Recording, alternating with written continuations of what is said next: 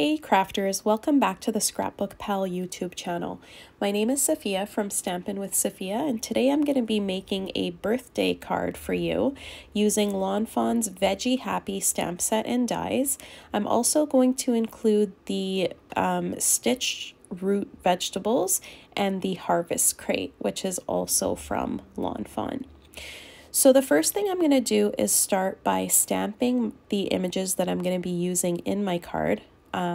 I love to use all of my white paper, and so I split it into two pieces. I'm just laying down my stamps first, and then I'm inking them up with some Memento Black Tuxedo ink and stamping those and making sure I get a really nice crisp image. Now I'm going to start to color them. So I'm adding shade to the back side of all of these critters. So for these ones here, I'm starting on the left side with my E43. And for the one facing the other way, that's going to go, the shading is going to go on the right side. My mid-tone is going to be E42, and I'm just going to blend that darker color outwards on all of those mice. And then the final color I'm going to use, the lightest color, is E41. Now, if you have E40, you could also use that, but I, at this point, do not have E40 yet, and so my lightest color ended up being E40. So after I have those critters colored in, I'm going to use my R20 Copic marker to do the insides of the ears, and I'm also adding a little bit of blush to on the cheeks of all of those mice. Even the one that I think is a boy, which is the one on the left side of the screen there. So next I'm going to color that little tomato tree. I started with R35, which is my darker red, and then blending out with the R22. For my leaves on that tree, I decided to go with G02 and G00, starting with the G02 at the bottom. For the tops of my tomatoes, I'm using YG67 just because that other green did not match at all. And then I came back in with G19 at the bottom of those green leaves because I just felt like there wasn't enough contrast there. So I added a little bit of a darker tone near the ends. And then using those same three colors, G19, G02, and G00 for the tops of those root vegetables. For the clothes, I decided to go with blue, green, and yellow to match the patterned paper, which you can kind of see on the corner of the screen, but I haven't really brought it in yet. So the first mouse there is going to have some blue, and I think I used B06, B04, and B00. For the green colored mouse, I used the same colors that I used for the leaves, the G19, G02, and G00, and then same for the hat. So I made the belt a little bit darker looking, and then I also forgot to do the back side of that critter, and so I filled that in. I'm bringing in yellow for the last mouse there, and I believe I'm using Y13 and Y11. For that little pocket on the mouse, I decided to bring in the blue, and I also used it for the flower in the girl mouse's hat. So this is my turnip. I felt like it was a little bit too dark, but at the end it ended up working. So I used V09 there, and V04 and V02.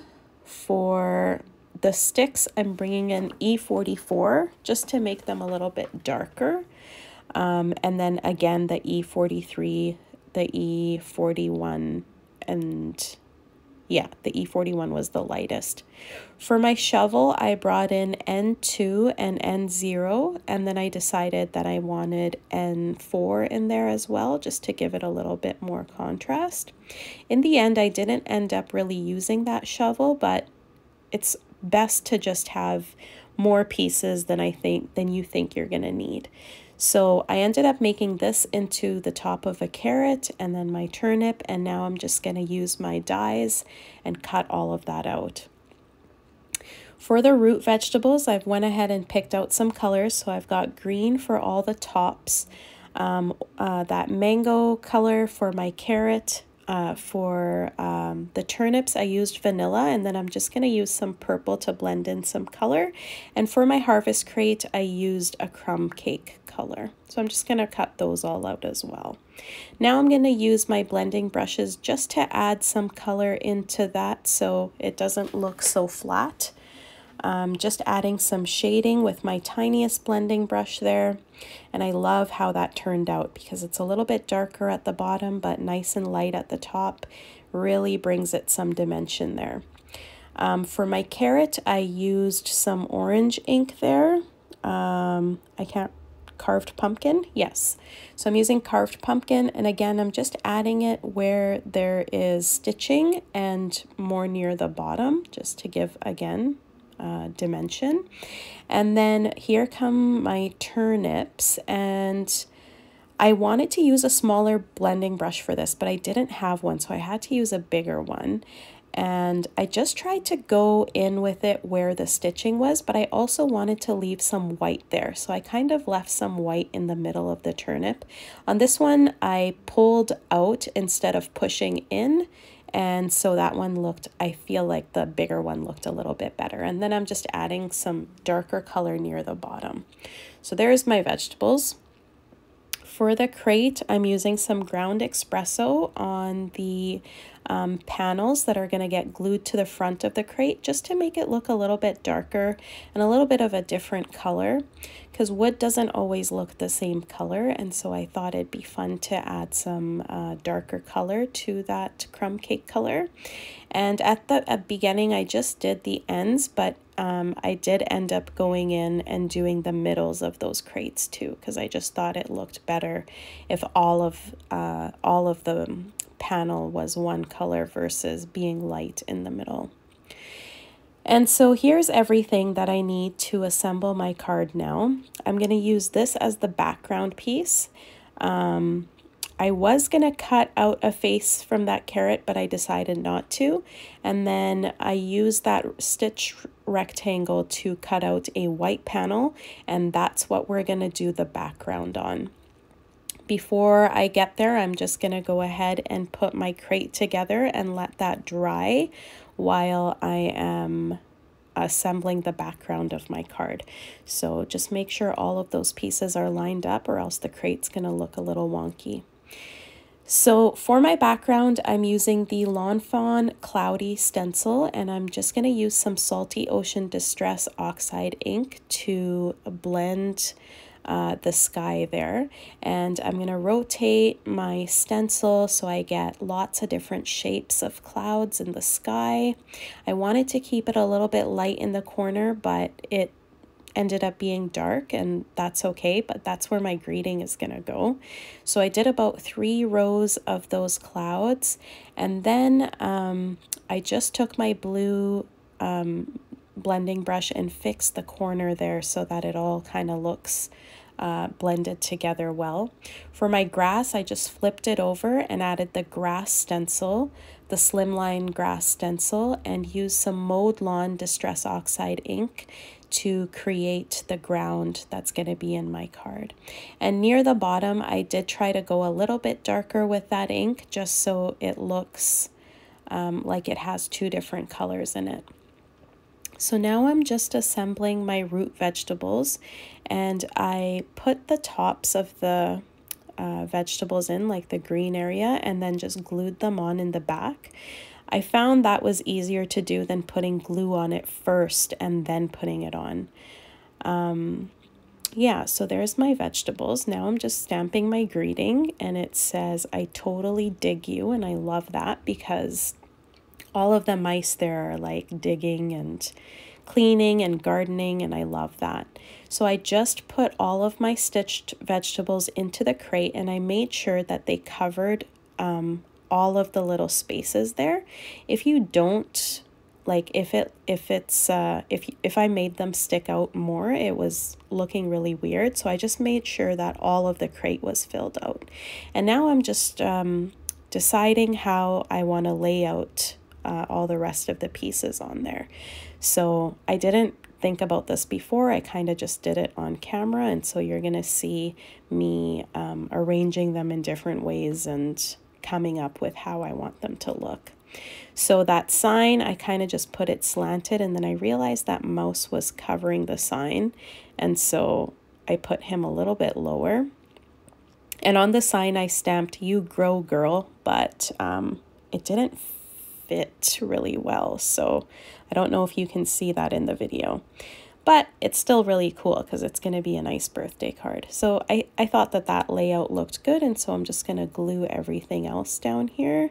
I like the two little mice that are gardening. It's like they're gardening together and socializing, and that little carrot is growing, but they have these giant carrots in their crate. My tomato tree is kind of going to be in the background, a nice little background piece. And then my last mouse will go there. And then I did have that little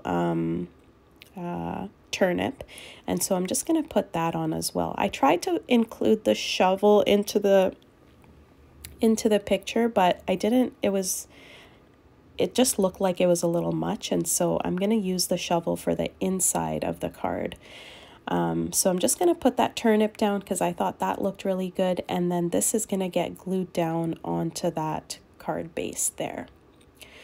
So now I'm just going to grab my card base and start gluing everything down. So I'm going to take my patterned panel there and put some glue on there, and anytime I want to use my glue, it's like it doesn't work. But finally it came out, and it came out in a lot. So I had to move quickly and kind of get that on there and then close it before it just oozed out everywhere. And now I'm just going to go ahead and glue this down onto my card base. Line it up properly. I love that about the liquid glue. If I would have used tape runner, it always... you can't move it once you stick it down, so it's nice to have liquid glue when you're gluing down your panel. And then for my stitched panel there, I'm going to use liquid glue as well, and I'm just going to put a little bit all over that as well, making sure to get all of the corners, and then align that and put it right in the center. I debated putting it on foam tape, but I thought it looked best with just regular glue.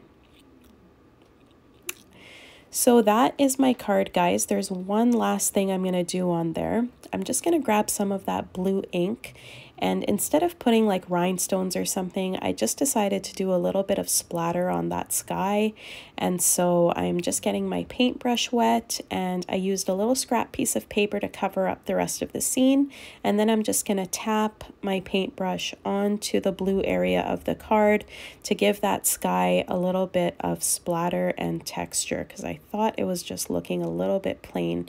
But then I was happy with how it turned out after that. Like, doesn't it look just so much better? I think it does. So yeah, I'm just going to put the shovel on the inside. I'll probably use a strip of that designer paper and then put the shovel on top. So that is my card for you today, guys. I hope you've enjoyed that. If you have, consider checking out these videos up here from our other designers. They are fabulous. Thank you so much for watching, and have a great rest of your day. Bye.